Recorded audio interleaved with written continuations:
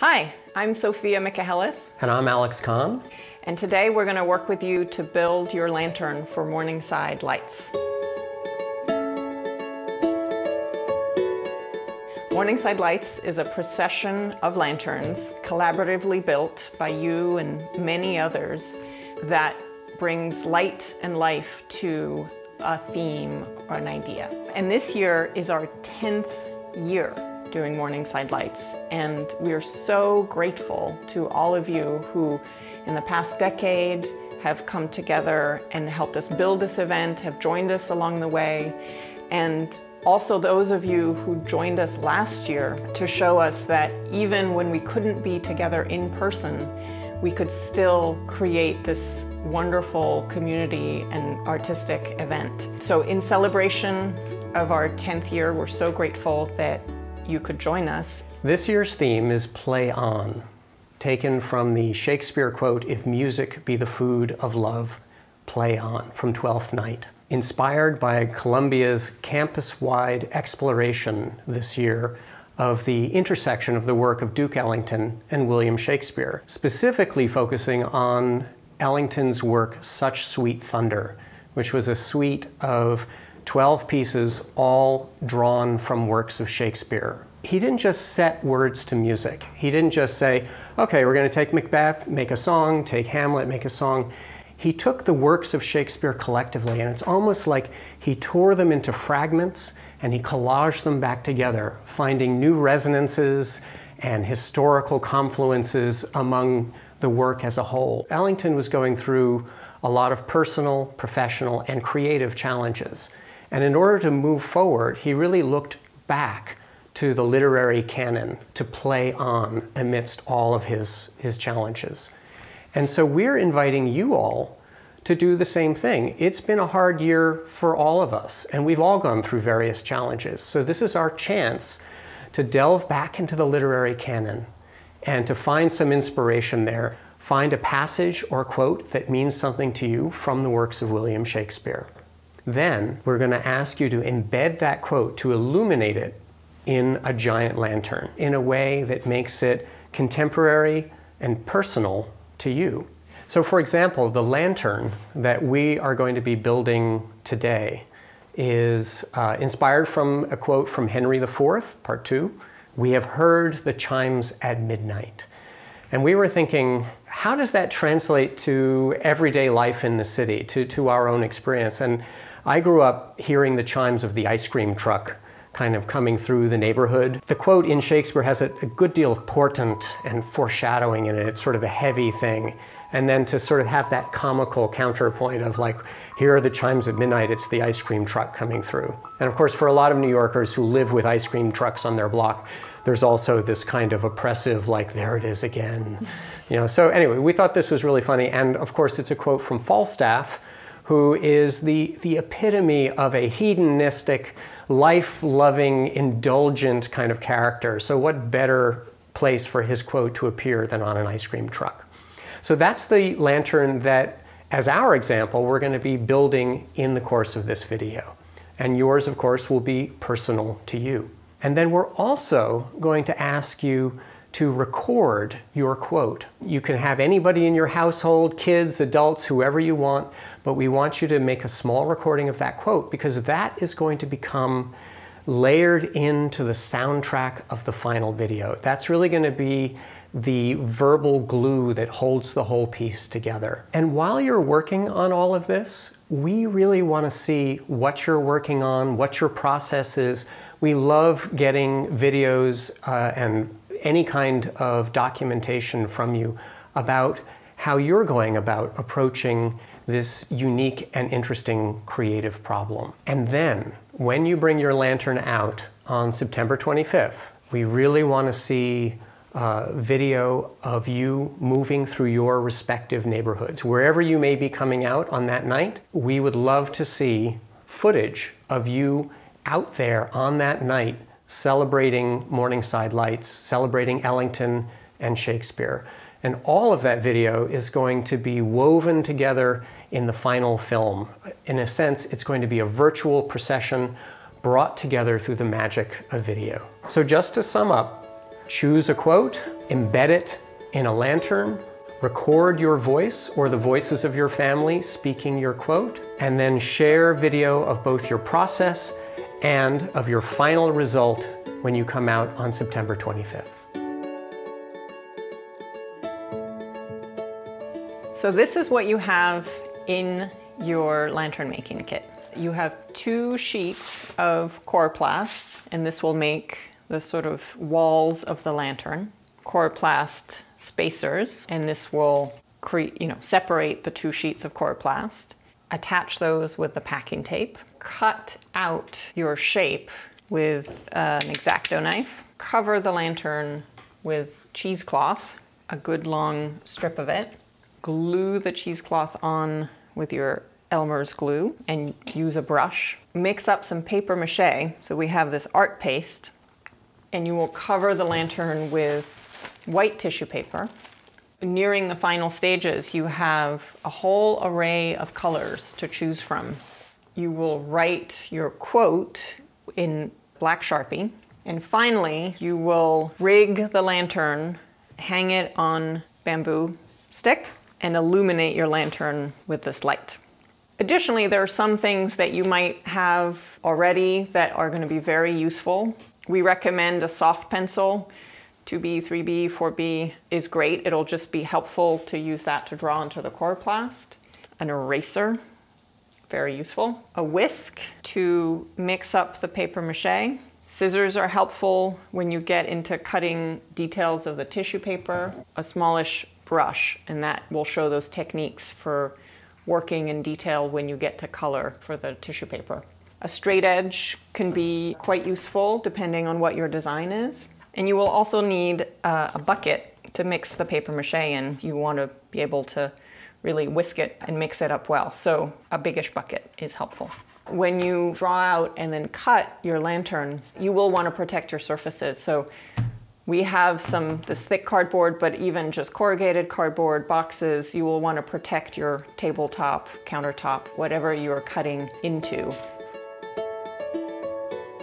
The first thing that you want to do is to really start thinking about your design, your drawing. You will start by choosing a quote. If you have any Shakespeare in the house, you can do that. There's a wonderful website by the Royal Shakespeare Company that has a lot of really wonderful quotes by Shakespeare. You can look at that. Look for quotes that really speak to you, that you can imagine somehow resonate with your life, your experience. It might take some time to really think about what you want to do, because you're looking at a quote and you're looking for an image based on your experience. So when you choose your quote, look for an excerpt or shorter version of a quote, maybe somewhere around 50 characters, just because you will have to embed it in your lantern and write it large so it's visible. Now, you can put your quote wherever you want. It can be part of the image, it might be below it, above it. You can figure that out, but just make sure it's on the surface, not on the edging of the lantern, so that we can all read them, and especially at the end when all of the lanterns come together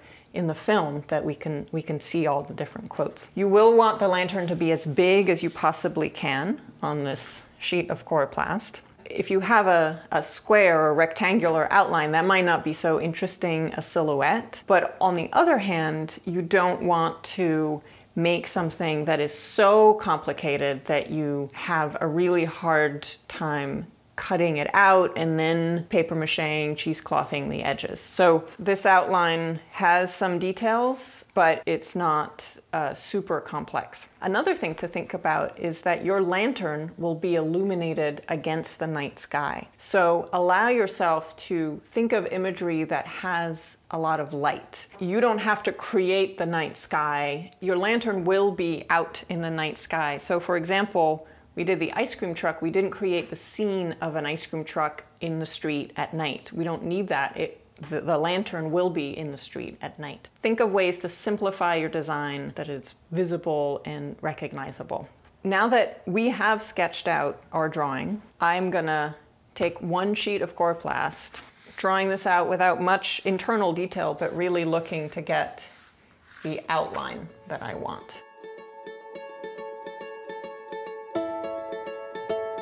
Now I have the ice cream truck all drawn out. at least the outline of it. The next step is to cut out the outline in that first sheet of coroplast. Pull out the blade a little bit, you can lock it. Of course, we want to be careful because we're using blades. You certainly will want to have protected whatever surface you're cutting into, tabletop, floor, countertop. Be very careful about where your hands are. Like whenever I cut, I just want to make sure if I'm holding the coroplast, I'm not going to be cutting towards my hand. So I like to start with a nice straight line, that's helpful. And I kind of dig in a little bit at the corner. And what I'm going to do is First, I'm going to just draw with my knife. In other words, I'm going to cut through that first layer of plastic, not try to saw my way all the way in. And you can do that all the way around, or you can sort of do section by section. If my line changes direction, I might stop and then kind of make sure I start with my point so that those angles are cut all the way through. It is a little bit easier in a way to cut across perpendicular to the flutes or all the way following in the flutes, meaning the lines of the coroplast, but it'll just feel different. But just make sure you don't get kind of tracked into one if you don't want to go that way. Once I have cut across a section, I can go back in, and I now have that first cut, which is like a channel for my knife. And so I can apply a little bit more pressure, but I'm also going slowly because I'm making sure the blade stays within that channel, and it's pretty smooth. So you can see my blade went through. Keep your scraps because they will be useful later on. So now I have one of my sheets cut out, and the next step is to trace the outline onto the second sheet and cut that out. Now we have both sheets cut in exactly the same shape. So the first thing we're going to want to do is figure out how our lantern is going to be oriented. Now the pole is going to go all the way through the lantern. So we want to make sure we have a space set for it to pass through. And we'll make a little mark with our pencil for the space that the pole is going to pass through. You have in your kit 12 little supports. We're not going to put these supports all the way around. We're just going to put them in a few spots where they're needed to give it a nice structure. When you pull these out, some of them may be a little stuck together, so you got to kind of peel them apart, and then we'll add more as we go around. A couple of pieces of tape, 4-inch piece or so, 3 or 4 inches. And I'm going to move my top layer away for the moment. I've made those marks, just putting it underneath the lantern, sticking out with the sticky side facing up. I'm going to take my spacer, and I'm going to place it on top of the lantern, not on the side coming in like that, but right on top. And then I'm going to pull up with the tape firmly and tape that in place. I can just flop it down. So I'm going to leave myself just enough for that little pole to go through. You don't want this to be wiggly at this point. You want it to be a nice firm fit. Let that flop down. I might say, oh, here's a corner. That's where the speaker on the ice cream truck is. That's sticking out. I might put one there. Maybe right on this edge here. One of the things to remember in building lanterns, and indeed in building any number of things, is that things may be a little floppy at the beginning, but many weak things working together eventually will make a strong thing. So now I have placed the spacers strategically around the outside. So if we just sort of try to tape this on, it's going to be pretty wobbly and maybe a little inaccurate. We're going to call on our Arden Shakespeare and a few other books. Put a nice big stack of books in the middle there. And these books are exactly the same height as our spacer. So that makes a nice tabletop for us to then take our second piece and lay it on top. So we'll take another book and sort of line that up and just kind of work our way around to make sure we've got the whole thing square. So just make some micro adjustments. Take another little strip of tape. We're going to slip it underneath our spacer, and we're going to draw this up towards our lantern, pop it inside, sandwiched in between the two pieces, pull tight, and smooth it down. Don't forget, you've got books in here, and you're eventually going to have to get them out again. So before you do the last two, make sure you slide the books out. And pop that in. we want to start thinking about filling in these edges with a surface that we can add color to. Think of it as something that really does travel around the entire surface of the lantern, not just something that is a flat image and then this becomes an afterthought. We want to make sure that all of these surfaces where we're going to be laying our cheesecloth are nice and strong. So there may be spots, like little detail areas in here, where you want to use your tape, stretch out an area that's just a little bit wider than your lantern. And if there's a spot that you think might be difficult, like this little insert here under our speaker, you can build yourself little bridges. They're not going to show up in the final lantern, and they do really help to support the cheesecloth when we get to that phase. So just lay that across. Now that's a nice little firm area. If there are any other areas that I want to just give special attention to, the tail end of this little flag, and that's going to be a little tricky to do with cheesecloth. So I'm going to give myself a little bridge here, tug that in a little bit, and now that's a nice stable place. So you don't have to embalm your lantern in tape, just a few spots where the cheesecloth might need a little extra support. So all of your kits came with 2 yards of folded cheesecloth. So the first thing we want to do is stretch it all the way out, and we want sections of this cheesecloth to be the width of the lantern plus a few inches. So we'll have a little overlap on this side, cross the gap, and then a little overlap on that side. And we're going to just cut that off. Unfold it once, unfold it twice, drape right over the lantern. So now we're going to set these aside for a moment. They're ready to go. We're going to mix our glue. So we have our trusty bucket here, and each of you has 8 ounces of old-fashioned Elmer's glue all. And we're just going to pour the entire bottle into the bucket. And if we were to just glue this on with Elmer's glue straight on, it would be a sticky nightmare. So we're going to dilute it with an equal amount of water. So 8 ounces of glue, 8 ounces of water. Before I pour that in, I'm going to put the cap back on, and I'm going to shake it up because I want to get all that extra glue out. Pour in the rest.